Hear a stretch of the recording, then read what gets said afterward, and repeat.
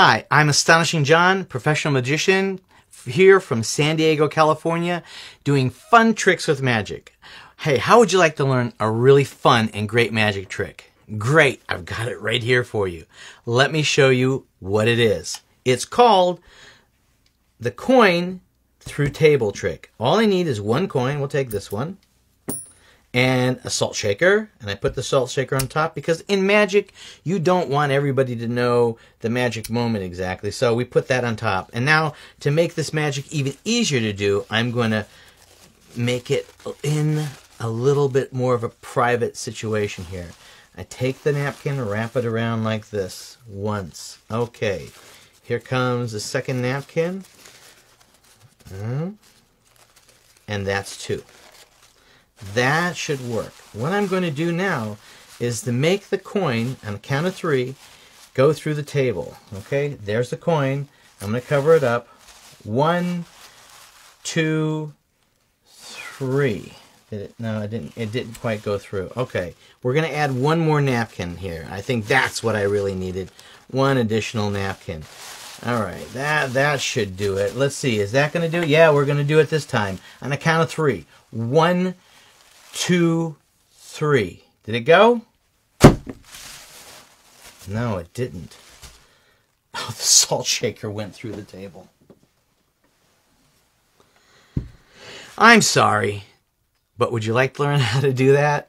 All right, stay tuned. We're going to show you right now. It's very simple and very deceptive. Okay, you start off with a coin, a borrowed coin, your own, it doesn't matter. This is a great effect to do at a restaurant right at the table that you're sitting at, because then when you do this, this salt shaker will fall on your lap. I'm standing behind a table, so I have to reach a little bit further.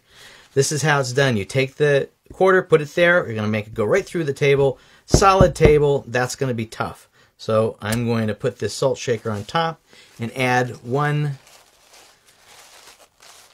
2 paper napkins. And this is what you do. You add the 2 paper napkins, and then you try to make it happen. When it doesn't happen with the 2 paper napkins in the magical gesture, you take a look. Now it's not going down. You go for a third napkin. Now the third napkin is to make them think, well, I don't know what exactly, but it gives you misdirection.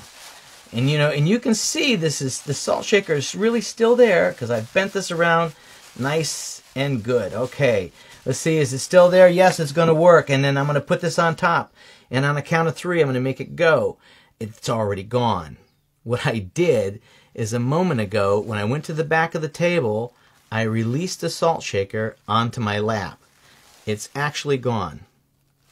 So when I put it back here, I put it very carefully back. I do my count to 3, 1, 2, 3. It's gone. Oh, the coin's still there, but the salt shaker went through the table. That's still a pretty good effect, and I think most people will find it surprising, and you actually may advantage the larger item, which is going to be a whole lot more magical for people watching. And don't be surprised if you don't hear oohs and ahs, because it is very impressive. Okay, I'm Astonishing John. Let me tell you what's up next. That is the Forever Connected paper. Let me show you that. That's a lot of fun, and you can do it at a moment's notice.